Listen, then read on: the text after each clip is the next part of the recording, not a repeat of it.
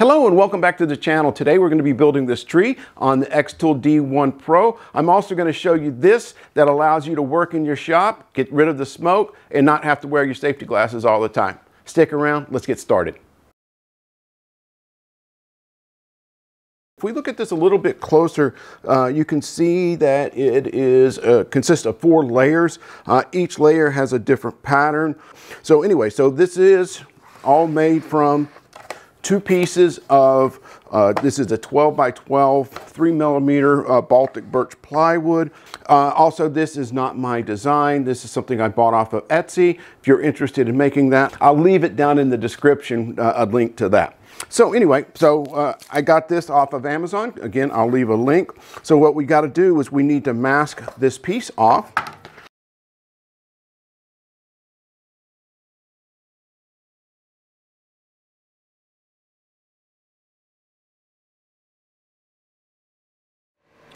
Alrighty, as we're getting this mounted up, I just want to explain what we've got going here. So this is just a cabinet. So this is my new CNC that I'm currently building. It's a work in progress. So this is just a drawer. It's got, I think it's a little overkill, but I think there are 300-pound drawer slides. Everything I talk about, I'll put down in the description. So it folds out, this lifts up. This here is OD3 glass or plastic that's laser safe, rated for the frequency that my laser is at. So what that does is allow me to use this machine while I'm in the shop, maybe doing something else. I can just set this up, let it go. I can be busy with other things. And then what we have here for the smoke is this comes off so that when I'm not using it, I slide it all back in and I just put a false front on here, but it's held in by some rare earth magnets. This goes to a, let me see if I can bring it up here, an inline duct fan. And then I just have the other end going out the garage. It works great of getting the smoke out of here. There's no smoke filling in the shop, so it works perfectly. So this has been a really great setup. Still a work in progress, but it does really, really good. So I want to bring you in a little bit closer because one of the great things with the Xtool D1 is it has removable legs. But I made this so tight that it's hard to get those legs on and off. So what I did is I designed up these 3D printed legs, and I've got a whole system in here where I can raise and lower this depending on what I'm working on. If I'm putting my maker's mark in the bottom of a bowl, I can lower it all the way. That way it gives me about 4 inches that I can get to. But if I'm doing something like plywood or whatever, I've got the legs in there and it holds this honeycomb up. The other thing that I've got is I 3D printed these, and I'll put links to all of, well, these pegs. I designed those. If you want those, drop a comment and I can send you the files. But these little pegs go into the honeycomb and hold down the wood. And the reason is because this wood isn't always super flat. It likes to bow on you, especially as you're cutting, and it warms it up. So all I do is go in and put these down. And the laser height is already set up because I've been doing a couple of these different projects. So I just put these little pins in. And then what I'll do is I'll put it on the edge. Let me see if I can get it in closer for you. I'll put it on the edge and then run the carriage down. And then just move the honeycomb around until I get it so that it's running parallel. And I know that's good. So then I've got my center mark here. So I just move this to where it is over the center spot. And then let me take you over to the computer and show you what we're going to cut. Alrighty, here's what our design looks like. So it's the different layers. So this is going to be the top. I believe this is the 2nd layer, 3rd layer. I've printed the 4th layer. The settings that I've got here, you can see, this is again all been calibrated because I did that material test tool. If you'll go and look at one of my videos, I'll put a link up in the top to where you can go and see how I did that. Alrighty, so I've got the fan running, the duct is going out of the garage door. So I'm just going to close this to make sure that, again, we are getting all the smoke out and make sure that this laser glass is, or plastic is going to protect our eyes.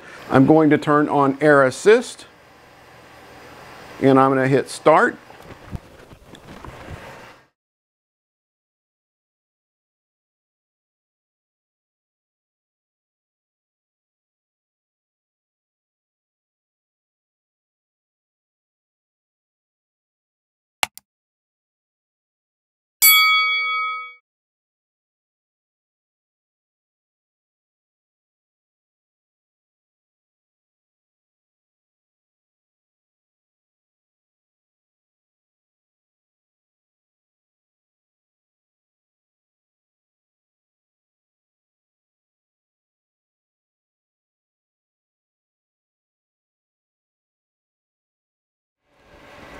This is kind of one of my favorite things to do, is just to see how well it comes out. So just remove my little clips and then you pick it up and boom, everything just comes out nice and smooth and leaves everything behind. I don't know. I think that's so cool. Alrighty, let's get these over to the workbench. So what we've got to do is we've got to take off the masking only on the stars. So I like to just use a little razor blade because my big sausage fingers can't get underneath and grab it. Just going to peel them all off. And see that score line that we did on it? It just leaves, just takes off the thing from the snowflake and leaves it there so that we don't get paint on them. Now you can use spray paint. I did on the first one that I did, and I didn't like it because I got spray paint on the sides and everything. So I'm going to try something different. I went in and grabbed some semi-gloss paint from my model station. So I haven't done it in a long time, but I used to make model cars and planes. So I had some of that paint. So just going to use that. I did a test off camera and I think it's going to work out great.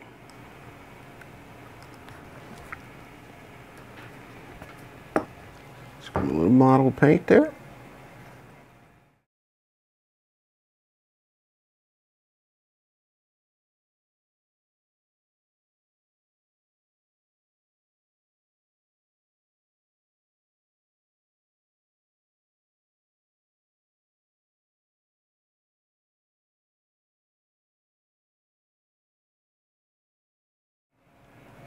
Alrighty, going to let that dry up, and I'm going to go clean, let's get that lid cleaned off.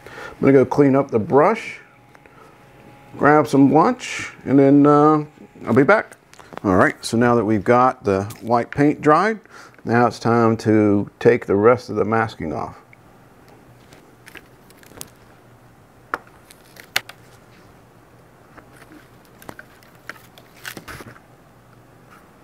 Alrighty, so what we want to do now is stain these just to get a little bit of color difference. The person that posted this on Etsy used different colors of wood, like a cedar and different shades of wood. But this is what I had on hand, so I wanted to go with it. So not a big problem. Just going to use a couple of different colors of stain. And what it's going to be is all we're going to do is we're going to stain this one color, and it'll be the same color as these. And then the two little deer, we will stain them a lighter color is what I'm shooting for. It's okay if you get a little bit down in here because if you remember, it's all going to be covered up by the various layers. So it's going to go like, something like that. If I can turn it around and show you. So you can see that it's all going to be covered up. So it's okay. Okay, so I'm just going to put a light coat on and then wipe it off because I just want a hint of the color.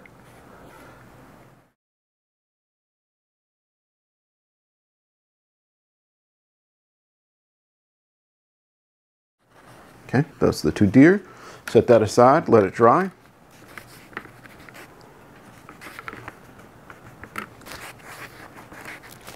And hopefully there's enough contrast between the two. I think there is. Maybe I'll put another coat on this one just to make sure it pops and it's a different color. Again, you can do whatever you want. You maybe don't use stain. Maybe you use just paint or whatever. It's really up to you, kind of what you want to do with it.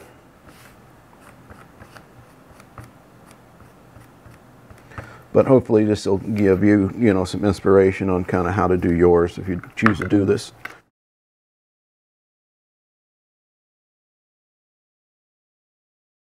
This is just stain I had on hand from, various projects that I've done around the house.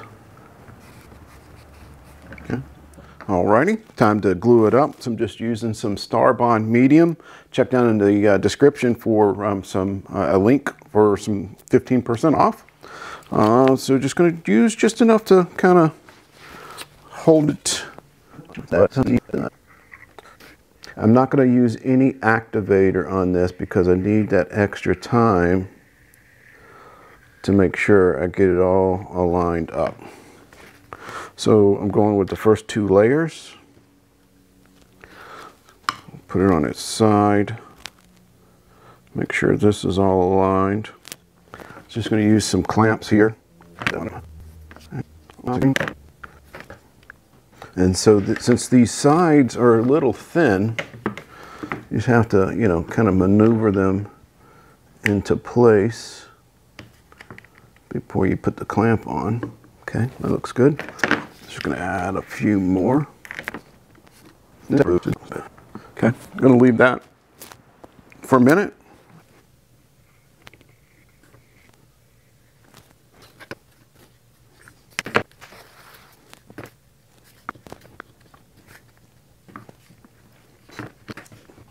Alrighty, so now we just need to glue this in. I did glue the base together off camera.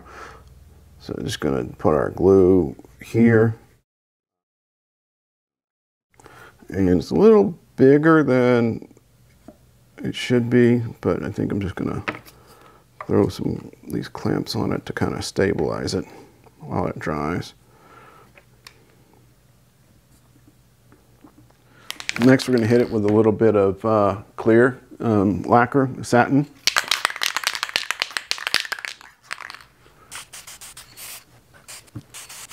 I am going to put probably 4 coats of this. I'm going to leave it for 30 minutes in between each coat. And then once I'm done, I'll come back and we'll talk about it. Alrighty, that's going to wrap it up for today. I think this turned out really great. I'm really happy with the way it turned out. And here's just a couple of the other things that I've made for holiday decorations.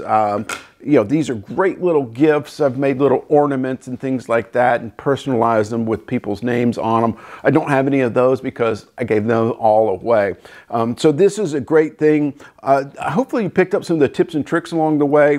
Also, this is something that I built, but they do make them so that you can add an enclosure to your laser engraver. I recommend getting something because what it allows you to do is it allows you to work while you're in the shop, while this is running, doing other things without worrying about the laser messing with your eyes because of the safety glass, having the smoke being ventilated out somewhere. All of those are great things, but hope you enjoyed it. If you did, give it that thumbs up, drop a comment. All of those things help the channel out. And until next time, I wish you and your family a blessed day. Thank you.